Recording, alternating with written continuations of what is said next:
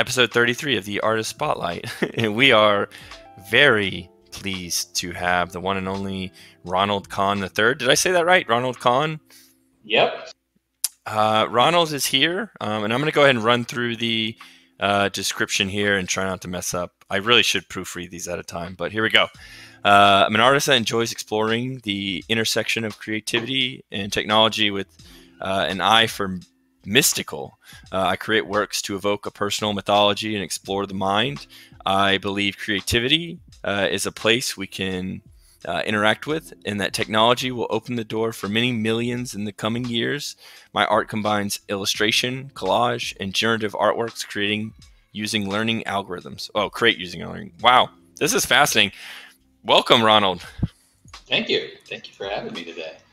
And I see here we do have a presentation prepared. I haven't actually done a ton of due diligence, so everyone's going to get to experience this art in real time. I do have to sadly remind everyone that his art is actually all sold out on the platform, so everyone will have to help me to beg him to release more works soon. But anyway, so without further ado, Ronald Conn, and let's dive into it. There should actually be some more coming soon. I have some submitted, but so keep an eye out for that. I'll put a message in the Discord when I see it go up, because I get an email about it.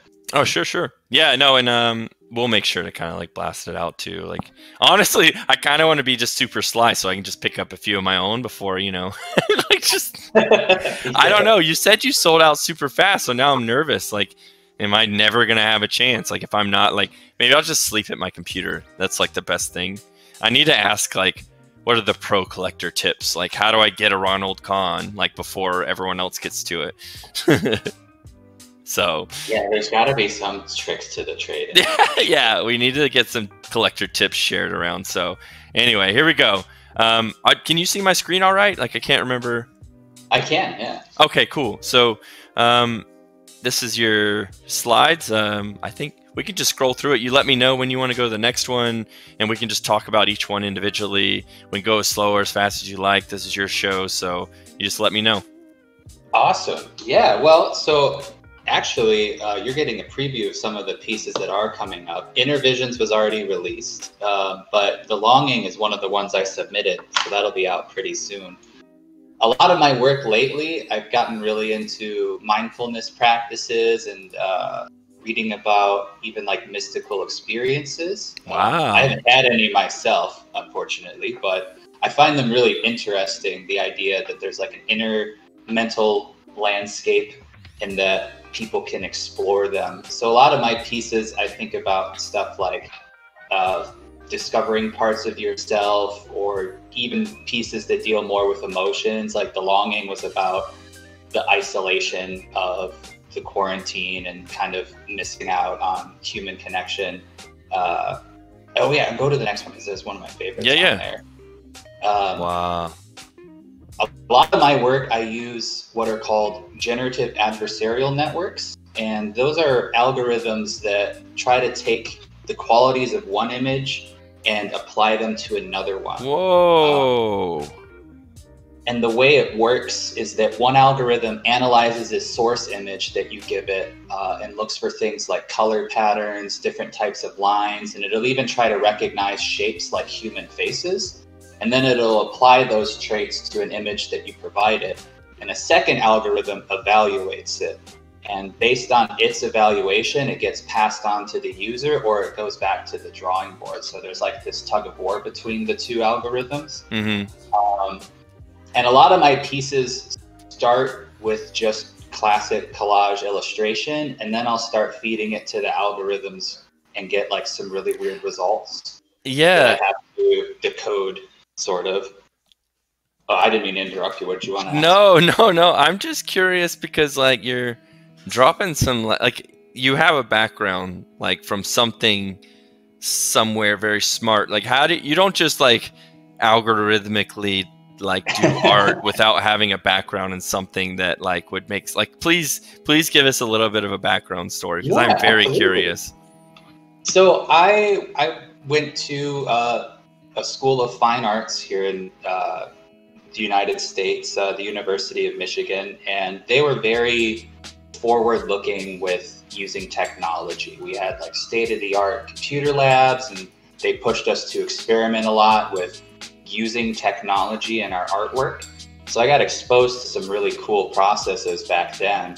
I stumbled into working with generative adversarial networks, which get called GANs a lot, largely by accident. I was looking at artificial intelligence research, because in my private time, I love keeping up with that kind of stuff. And I heard about algorithms that could, among other things, make music. And so I did some digging, and I found one that can do some really weird stuff with images. It kind of breaks them down and then assembles them in new and strange ways. And it was this total like pivot in my artwork, because it allows me to iterate on an idea a lot faster than I can by doing it by hand. You know, I can create a bunch of interesting images that serve as like starting points for pieces, and then finish them with like my classic skills. The way I think about it, it's almost like I have a couple assistants. That's like, what I was going to say. It sounds like, yeah, wow. Sorry, go ahead. That was really great. Fascinating. Yeah, no, I think you're right on the same wavelength. You know, like I always like to tell people, like some of my favorite artists of history, like Michelangelo and stuff, he had like an army of assistants that would do a lot of the grunt work for him, and then he would go in and finish stuff because he was the more skilled sculptor. But like he didn't waste his time like blocking out the forms. He had like somebody else do it. That's actually like really fascinating information. I honestly never knew, and it really does help like explain, like I don't know, like it almost like totally justifies the process, and it almost like amplifies it as like almost an evolution of this space in general. Like you're doing something like super advanced, but it seems like totally necessary with the way society is going, and it's really impressive. I think like this angle and the way that you're doing it is like, I don't know, like, so the one on the right, An Age of Wonder, like those colors are like almost like supernatural, like it's insane. Yeah. Like, so you're telling me that's how kind of that was accomplished? Yeah, I can sort of explain how it works. So the statue figure came from a open access artwork photography project that was done by I believe the Met Museum here in Chicago. They put out a bunch of images that were totally like royalty free, could be used for anything. The background was this like cathedral window that I drew, but that crazy rainbow colors, I just threw like paint splatters on a canvas, like really bright colors, and then ran that through the algorithm, and it applied like the really bright neon colors to the details of the window in this weird way. It took a couple passes to get it the way I like. And then a lot of the times I take the image that I get from those algorithms and will draw and paint on top of it in Photoshop, or like work with the colors. Wow. Yeah, I mean, honestly, this is like a fascinating amount of colors that somehow work so beautifully together. I don't really understand it totally, but I love it. Like, it's so, I don't even know where my eyes land on this one. Like, it's just like I'm like, no matter where my eyes land, it's like really interesting and fun. Wow. So I'm really well done. I mean, this is cool. I don't know if I want to move on to the next slide. Do I have to? No, we can hang out and check it out for a while. This is a great example of, so the source images were the same. I built this like collage sketch. I found these crazy statues that are like this sitting man, and I layered them on top of each other and cut them in half and like painted between them. But then I ran it through the algorithm, and it got two completely different like color schemes to it. One source image was just pictures of flowers I took outside. That's where like the greener one comes from. Wow. And then the other one was like an old painting of mine. Wow. I use a lot of my own artwork when I define a source image for the algorithm to work with, because I think it's interesting. Yeah. and I'm always looking for like a certain color scape. So sometimes I'll just go snap a picture or something. Yeah. But I released these as part of the same set. They should be coming out soon. Oh, wow. Because I wanted people to see that like there's a lot of possibility for experimentation in like different iterations in my work too. I spend a lot of time revisiting old work. Yeah. Like people will probably see these compositions again in like a couple of months, but with like totally different colors and like maybe some new things added to them. Yeah, I think my artwork, I like to like evolve it over time as I learn new skills. I want to say he was just here. Is he still here? We have one of our artists, Asbin, who has done this in one of his arts. And actually, I think I bought one of his evolutions, and it was so cool to feel like I had a part in that history of the artwork itself. Like it's a strange thing, but it's really cool to have like a personal. Oh, it's almost like a variation of your own of something that you really like, and it's part of the story, and it's just something that's like so special. So I do want to ask, like, these are deep. Like, I don't know if anyone else looks at these and like has that sense of like, oh man, there's something really being explained here. But like, I'm gonna ask a weird question. Like, where were you at? Like, and how did you come up with these concepts here? Because to me, they're really good. Like, you did a wonderful job at like the title and then the artworks, like spot on. Thanks, man. You know, it's funny. My process is very meditative, so I think a lot of the like deeper ideas come from that state of mind. I got really into. There were some professors at my school years ago that kicked around talking about flow. It was like the big trendy topic back then, but it's the state of mind that creative people and like high performance athletes get into while they're working on things. And it's this weird combination of every part of your brain working together, whereas normally you're using just specific parts to do specific things. And I've been keeping up with the research on flow, and it runs into things like meditation. They talk to like Buddhist monks about it all the time. And it inspired me to have an art practice that's just like an hour and a half to 2 hours, pretty much first thing in the morning after I have coffee. No way. Wow. And I go into it pretty fresh. Sometimes I have like a really good idea burning in my mind, but a lot of the times I just play around with pictures and like cut them up until something starts to happen. And I describe my art process to people more like uncovering something that already exists. It's like an archaeological dig or something like that. You know, I'm no longer confused why your art sold out so quickly. Does everyone know about this? Like how crazily like this is like some immense amount of like thought going into these pieces. So it kind of makes sense like that it's like now I'm really bullish. Like if like this is so sorry, I didn't mean to interrupt. Please keep going.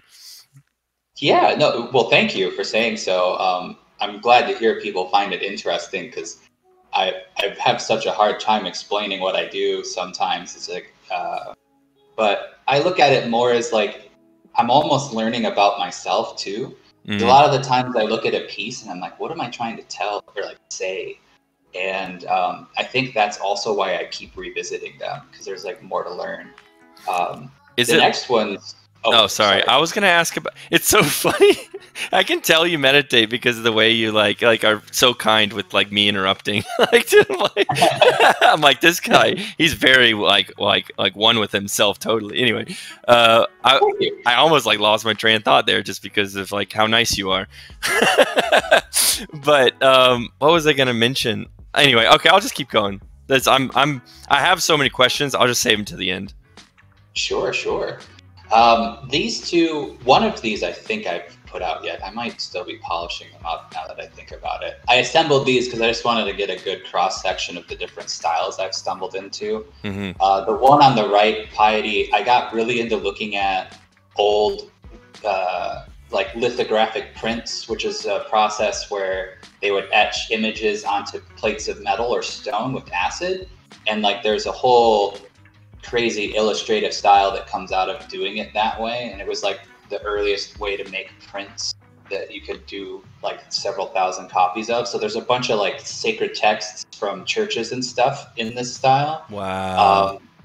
And I really like reading about either like, I love reading books by like Buddhist monks or even like Western spiritual teachers and like popes and cardinals that write about spiritual experiences and their like firsthand accounts of things. Yeah. Because I find those descriptions really, really fascinating. Like what's happening in their minds. Like I'm a very sciencey kind of person, so I try to understand stuff that way, but I just find myself drawn to it. So piety was based off of, I read a book by a scholar named Thomas Aquinas, who was I think like a 14th century monk and scholar. Mm-hmm. Totally blanking on his period of time, but he would spend hours just like staring at a wall, say like, I'm contemplating the meaning of everything.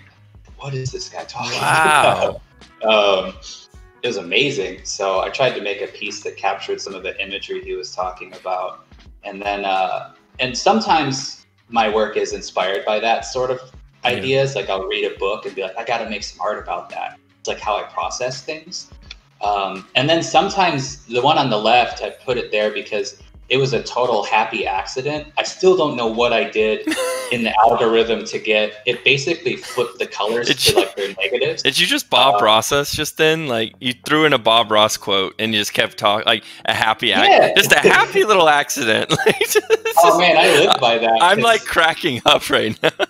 Sorry, I didn't mean to interrupt, but I'm like, I didn't want anyone to miss that. You just so subtly threw it in there. All right, so sorry. That's funny. Oh no, please, that's a great reaction. That's like a big part of what I like about playing around with these algorithms is sometimes things happen that I don't expect.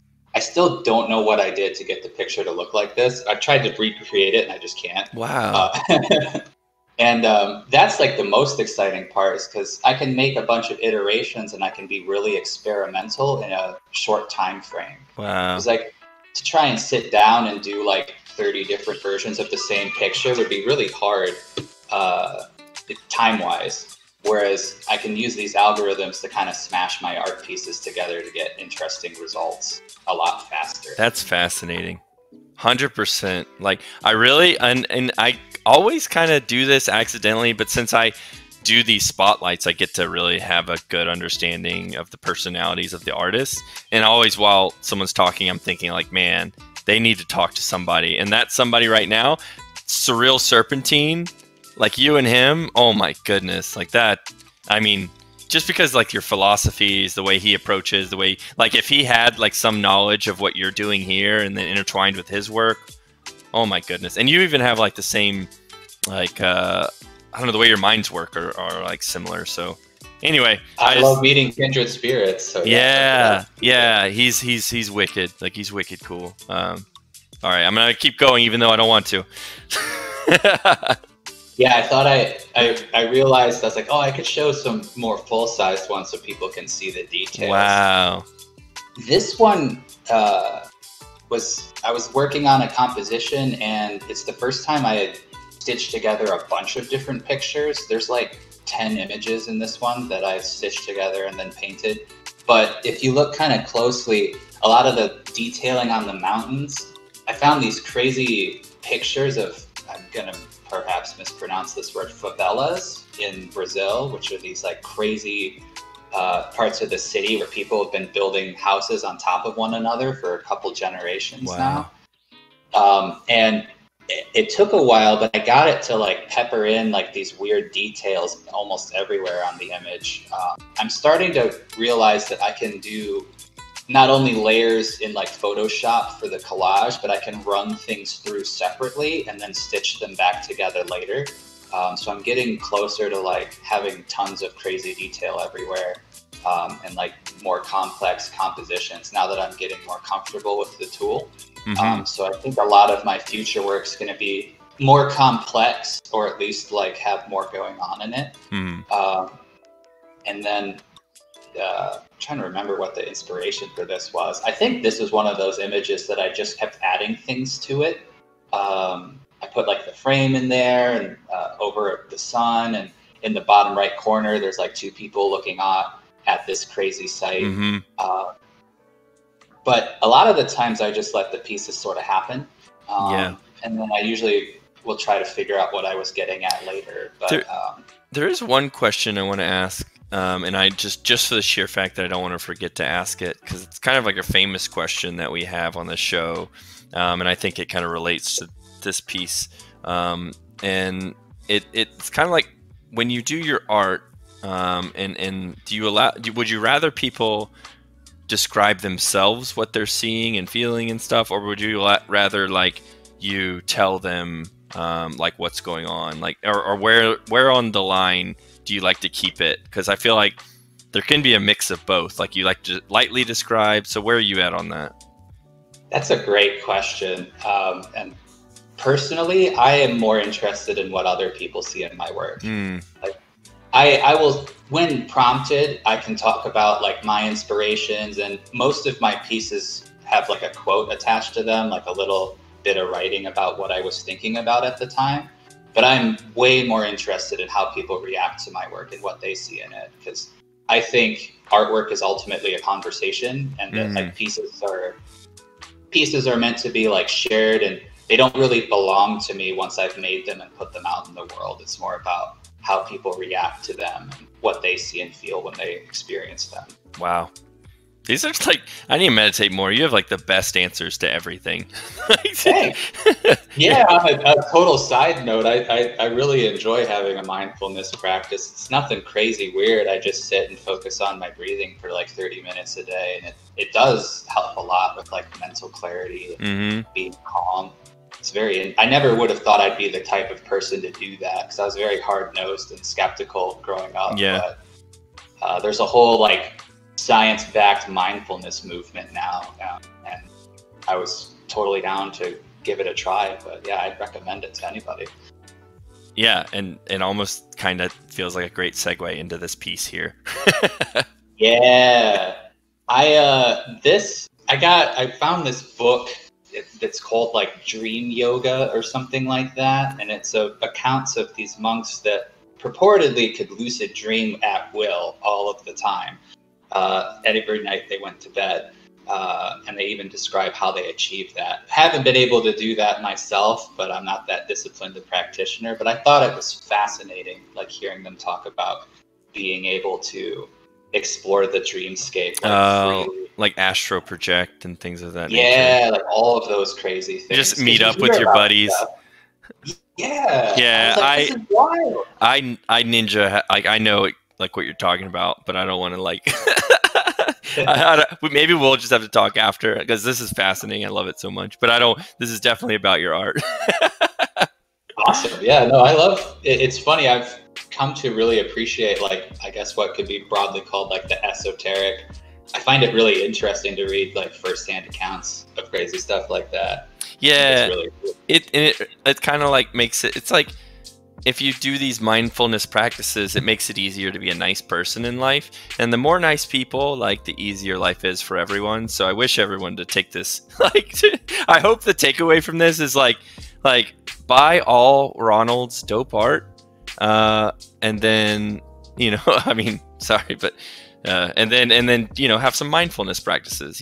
I think that's a very healthy thing you could take away from this. Yeah, and like it's funny you bring that up, because a lot of the times my art serves as a prompt, because people ask, of course, how do you make this? What is it about? And it's sort of like promoting that sort of idea, because I think people can get a sense of like my state of mind when they see these pieces of work. So if it appeals to people, I'm like, oh, well, you can do these things and get into a similar frequency for sure. Yeah, I just posted, be excellent to each other. Throwback. Always good advice. Oh my goodness. Like, yeah, you're like an artistic Keanu Reeves. Like, that's like, to me.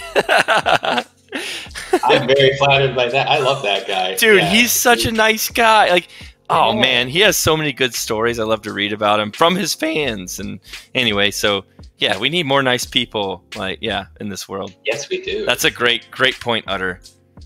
Oh, were you still on this one? Like, I feel like there's a lot to unpack here.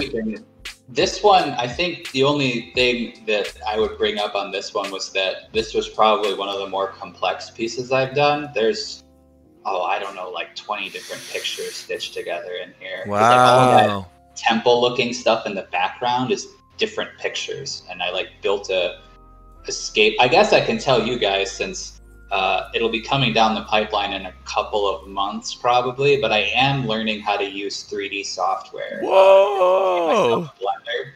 Blender. And I'm really excited about being able to create 3D works.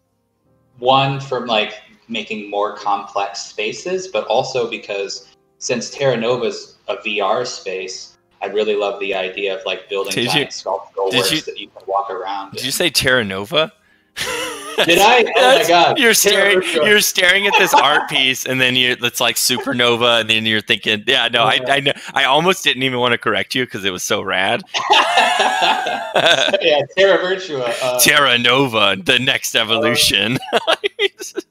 Yeah, if you guys ever do a 2.0, right? That's actually, yeah. We have to like secure that domain name. Like, no, like this is honestly, it's like I'm fascinated, and I can't wait. Like, if you're learning Blender, then it's like if you're creating full-on experiences, like that's gonna be rad. Like, I can't even express how excited I am for that.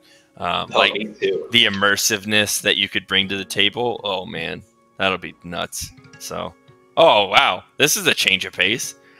Yeah, this is an older series that I'll probably bring to Terra Virtua, because I've never really liked selling my art as like prints.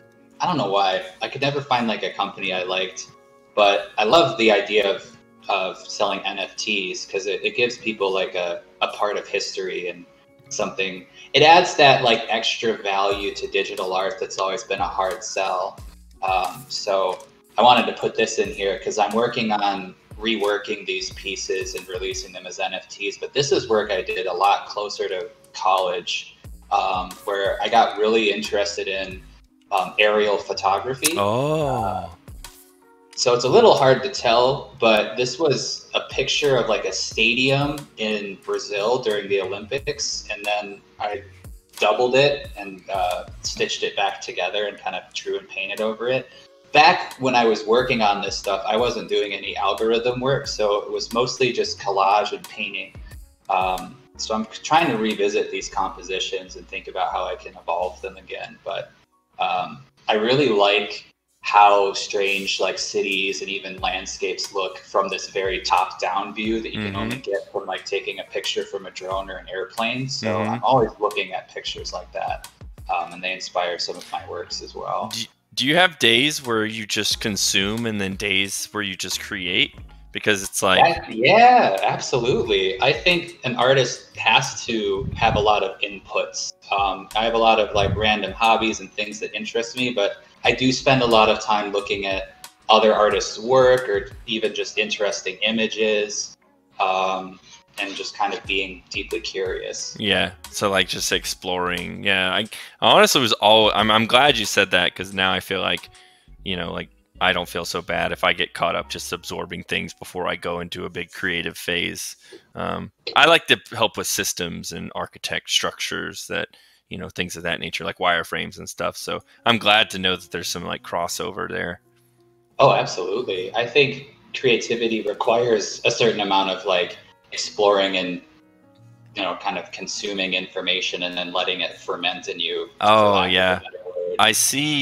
I think you know this, and I'd be preaching to the choir, but like the way that I sort of do things, and I think you do as well, is you treat your brain as like a supercomputer where you just have inputs, so you can like you put stuff in there and then you just sort of like let it marinate, and then the longer you let it marinate, the cooler something can like evolve into. At least I don't know. Tools are very helpful, and but ultimately your brain is like the best tool you'll ever have in life. It's the fastest, like it's a supercomputer. And life is kind of like learning how to navigate this supercomputer that you're given.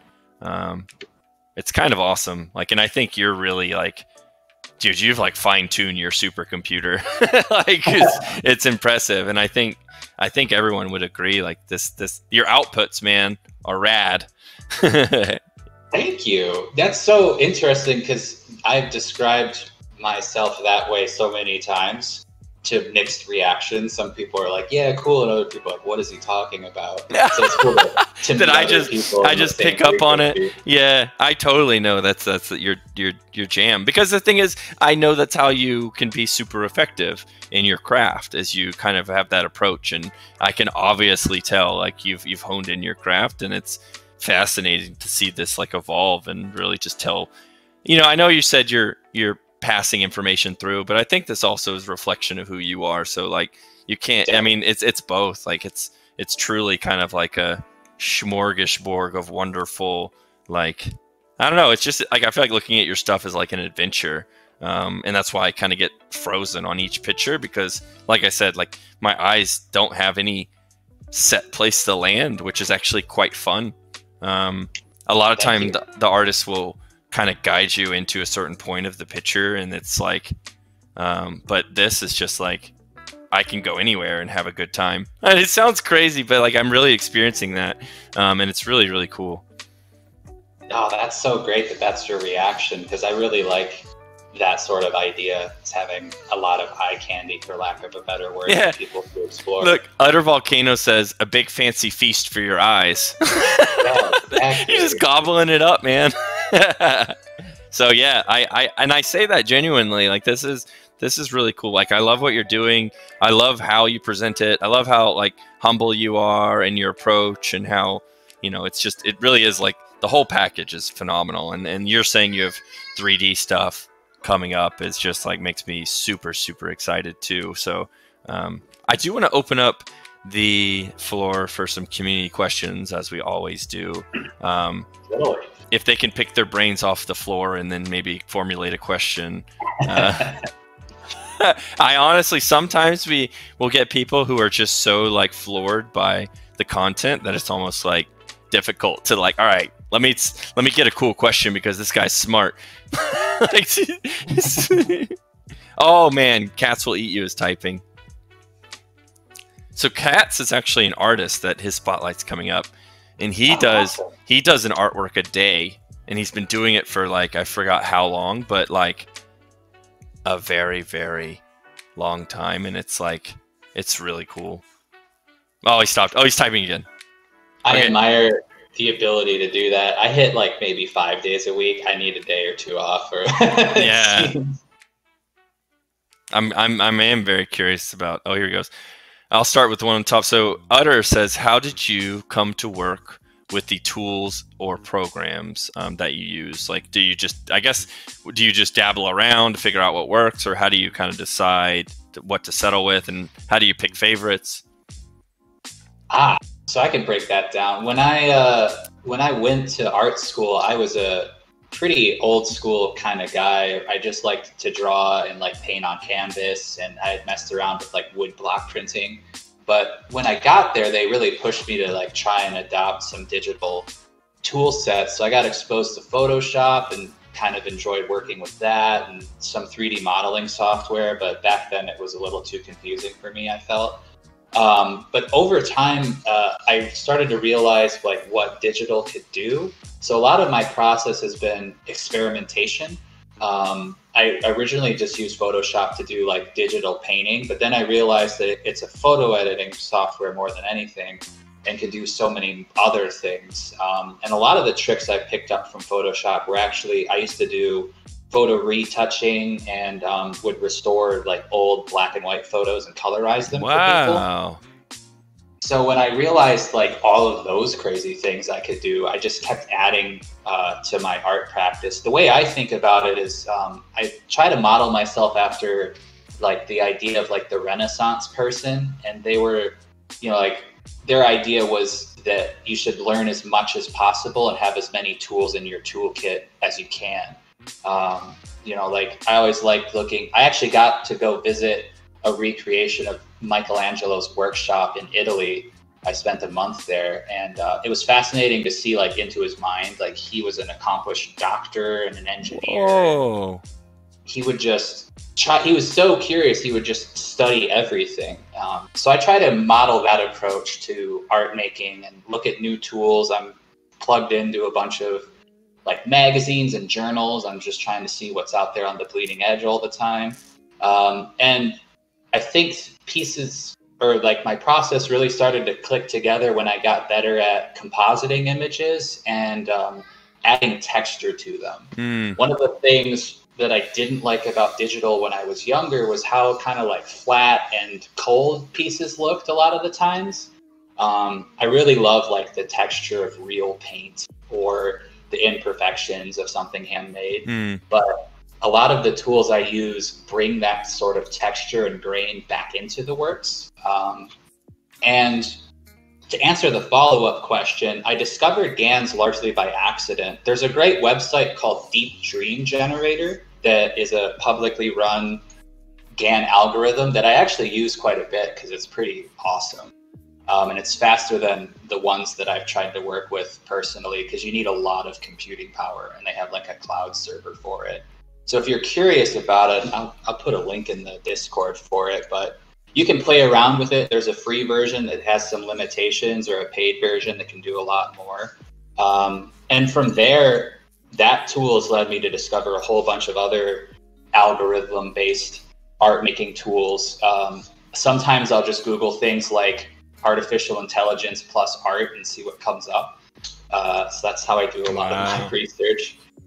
So pure curiosity is your driving force, it seems like. Yeah, I'm insatiably curious about things. And that's great. Like because you have patience and curiosity, and because of that, like you literally can create stuff for the people who maybe don't have patience but they have curiosity. So it's nice to have somebody who is willing to be that like catalyst for us. So I have to say thank you for that. Of course.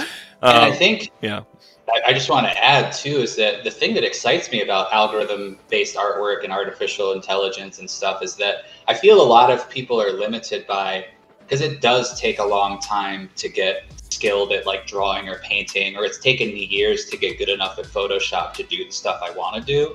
And I'm re-experiencing these growing pains because like I want to make 3D art right now, but Blender's a very complicated beast that I don't really understand. So it's going to be a while before I can get to the level of like my imagination. And I think technology is going to make that gap like smaller and smaller, whereas like anybody can make stuff as so long as they can imagine it. And that really excites me because opening that door for people, like making tools easier and easier to be able to communicate what's going on in your mind. Like, wow. Like, I think like, I see where that, like what you're saying and where we're headed as a society and how fun things are going to get in the future.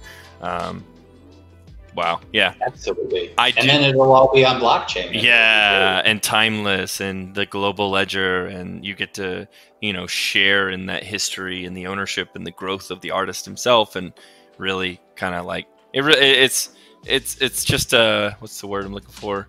It almost feels like serendipitous, like this blockchain and everything just kind of came together in this like melting pot of like innovation. And it just, now with the mainstream focused on it, it's like we just got jet fuel added to this like a new movement.